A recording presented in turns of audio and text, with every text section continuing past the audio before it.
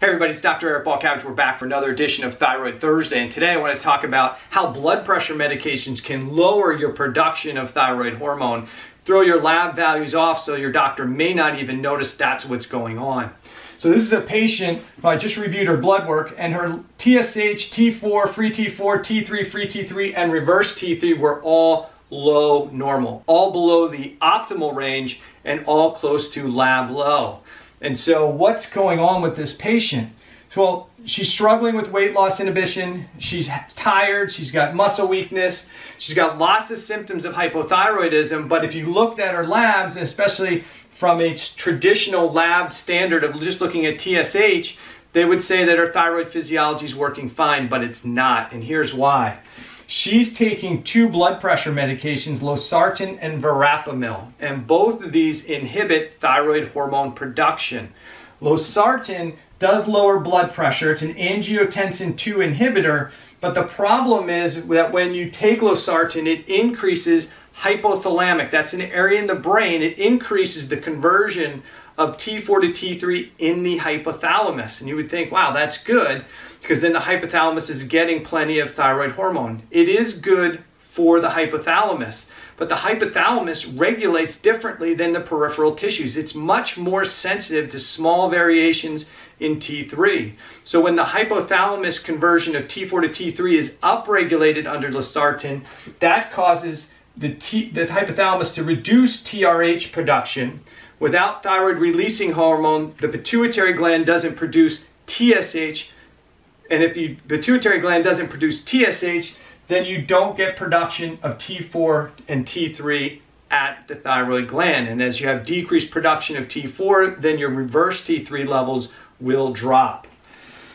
The other problem with losartan is it increases something called UCP, which decreases the mitochondrial production of ATP, and ATP is the energy molecule of the cells and of the tissues and of the muscles. So she's going to have less energy production.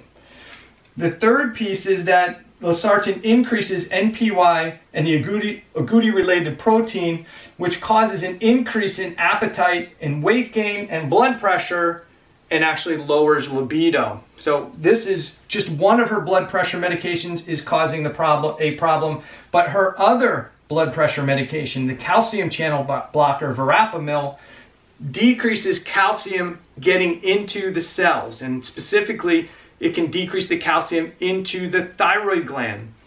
Without calcium in the thyroid gland, what happens is you can't convert iodine to iodine, and we need that iodine to produce thyroid hormones, okay? So in this situation, she's got high blood pressure that's triggered by an inflammatory mechanism. That inflammatory mechanism is deactivating thyroid hormone at the peripheral cells, causing hypothyroid symptoms. She was then put on one and then a second blood pressure medication to try and regulate the blood pressure, but that blood pressure medication is then inhibiting her thyroid hormone production.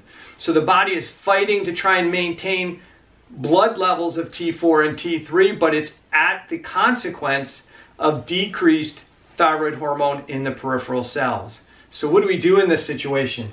One, we've got to get a hold of her medical doctor who prescribed these things and explain this mechanism to them and get them to start reducing the blood pressure medications. Now, we've already started the process of reducing the inflammatory mechanisms, so we've seen a drop in all of her inflammatory markers. So at this stage, I really feel comfortable talking to her medical doctor about lowering those blood pressure medications, so that way we can get her natural thyroid hormone physiology to kick back into gear.